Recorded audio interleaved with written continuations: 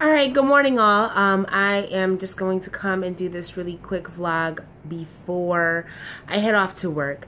And this one's going to be about a conversation I was having with my friend about the situation with the memes coming around tax season and things like that, being that it's tax season.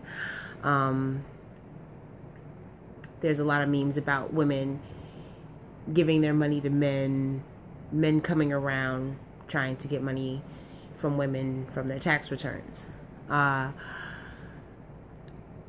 know, funny is funny and everything, but the bottom line is this is a thing that really happens. This is real life. There are real women and real men who are doing and going through these situations every year. Every year this happens.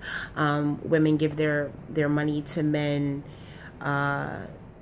in hopes to keep them around. They spend money in hopes to keep them around, or they may be giving their drug dealer boyfriends money to quote unquote flip the money, whatever.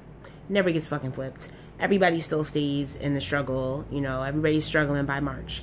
But at the bottom of it, like at the underneath all of this, I'm just like, there are a lot of people with sociopathic tendencies, and I think that that's what needs to be addressed, because that is not funny. And if you think about it, it's really not funny. It's actually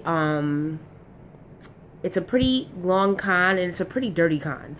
If you think about what's actually going on, you are using someone's emotions, someone's insecurities, someone's loneliness as a means to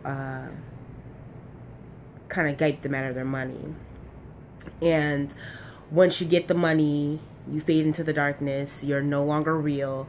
You are gone until, you know, mid to late December, the following tax season. And, you know, these people, they do this and they don't even think about the consequence on a person. Like, nobody is worried about people anymore, and I find that to be very disturbing. So I just would hope that before you go and laugh, haha, share the memes like, oh, it's tax season, and, you know, people hanging out with someone they may be finding physically unattractive or whatever, think about that's just people using other people. And if you promote that, I have to side-eye you. And the other thing that is really kind of sad about this is the fact that this is pretty much something that I see mostly within the Black community. Like, I don't see too many other communities. If they're doing it, they're not talking about it, but the Black community has a thing with putting our dysfunction on display for the entire world to see and laugh at. And I'm just wondering when people are going to be tired of being laughed at. When is that going to be something that you no longer wish to engage in?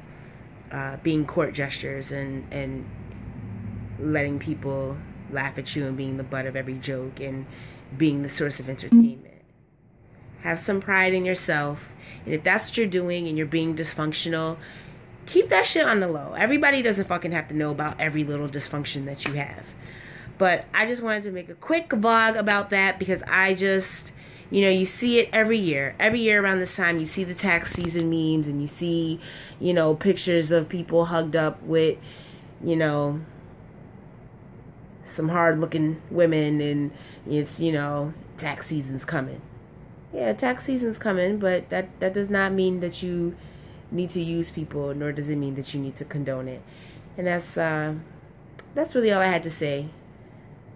I hope everyone has a good day, whatever day it is that you're watching this. Bye.